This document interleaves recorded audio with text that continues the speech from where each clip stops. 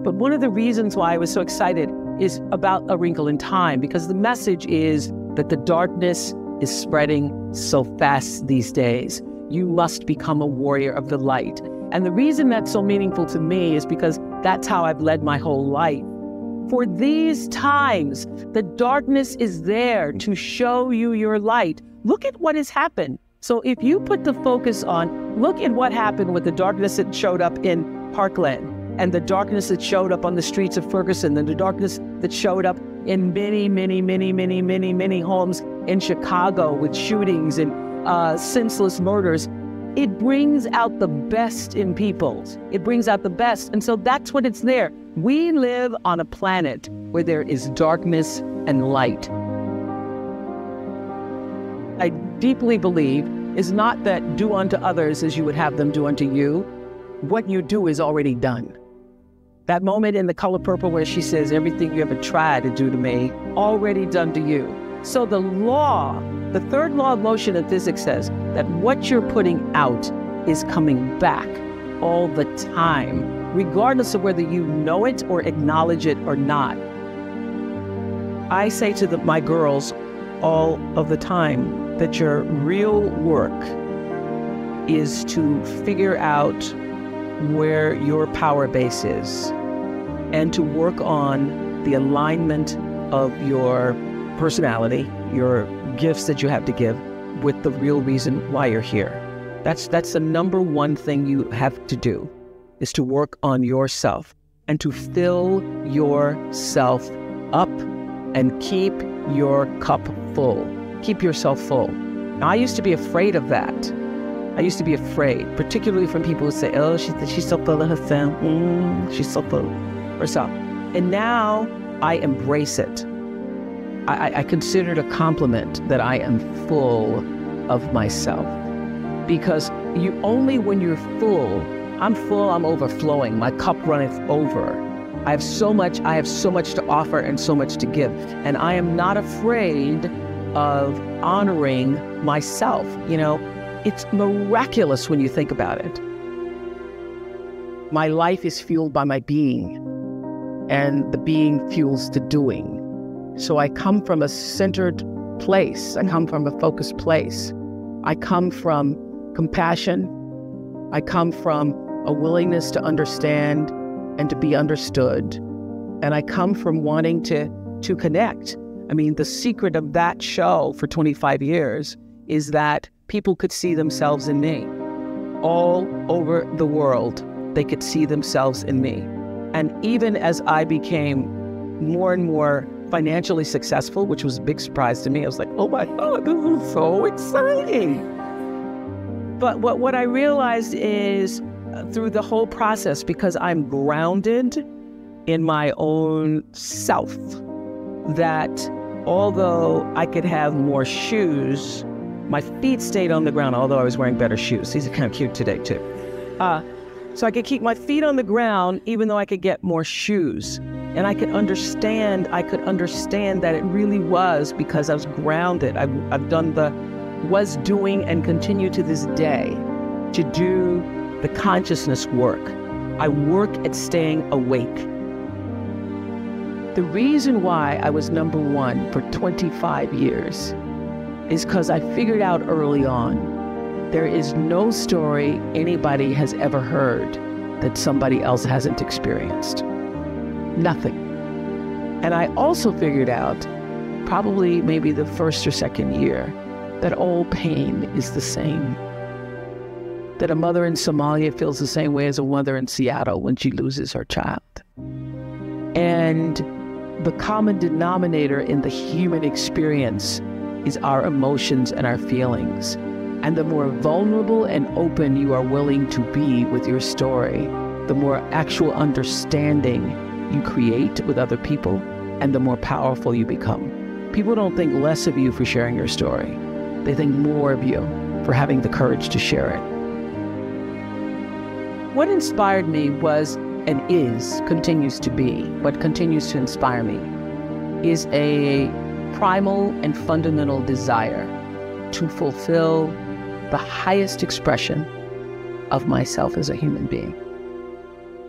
I don't want to die not having completely burnt out every single possibility of my humanity. I just want to, when I leave this planet, I want everybody to say, did that, used it all up, not another thing I could do. There wasn't another person I could have given of myself to. There wasn't another deed I could have done. There wasn't that you want to say, I want to fill it up. You want to take this whole human existence, which when you think about it, Godfrey, is really pretty damn miraculous. It is. It is. It is. When you think about what it means to be a human being on the planet Earth right now, that's pretty awesome. So I just want to take that to the max. I want to say, no need to come back as a human. The first day I went to school, I was in a classroom.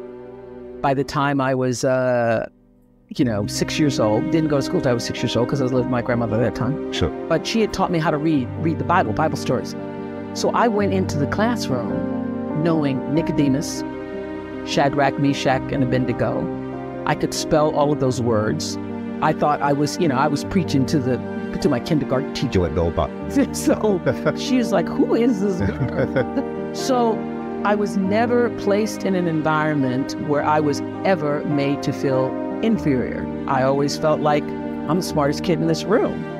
And because I was never never put in a position where I was made to feel less than, sure. I didn't grow up feeling less than, And the rest, as they say, is history. And the rest, they say, is history. Right. And it's all about what you believe. I say this to, when I do something on my network now called Life Class. The fundamental key to success is what you believe is true for yourself. Not what you want, not what you desire. It's what do you believe? You can say, I want to be the most successful person in the world. Yeah. But if you believe that there's a glass ceiling and you're going to have a hard time kicking through that glass ceiling, you would be defined by the glass ceiling. And the great beauty and gift of my life is that I was never defined by the box that other people tried to put me in. The energy of your intention is what determines your life. Most people don't think about their intention. They just think about what they want to do. Most people don't think about why they want to do it. But what's going to come back to you, the energy that's going to come back to you, is the real why of why you did it. What drives you to keep working so hard? You and I are in the 60s category. And so when you're in your 60s, you've lived more than you're going to live, realistically. So when you realize you've lived more than you're going to live, you can say, why not relax a little bit? Why not just ease up? Why have you decided to even work harder than you did before? Because I think, David, that everybody, the thing that works for me all these years, whether it was the magazine or which I still have, or whether it was the show, I understood that there's a common denominator in the human experience.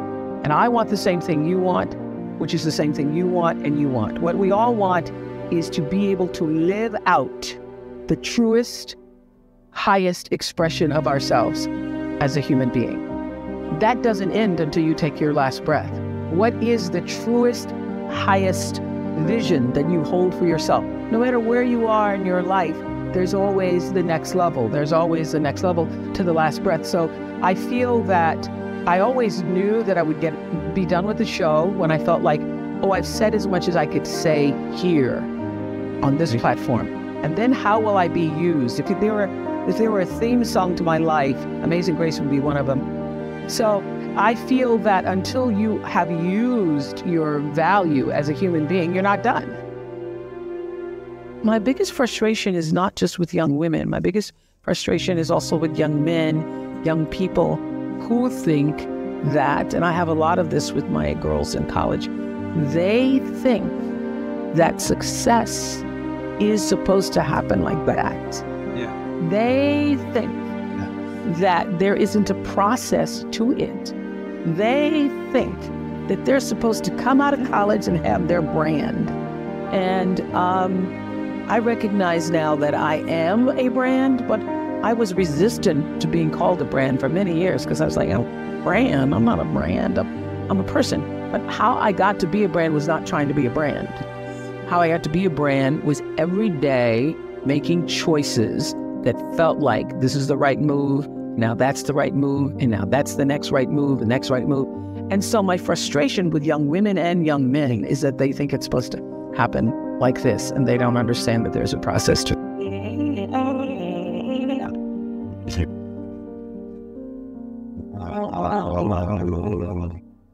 I always understood that there really was no difference between me and the audience.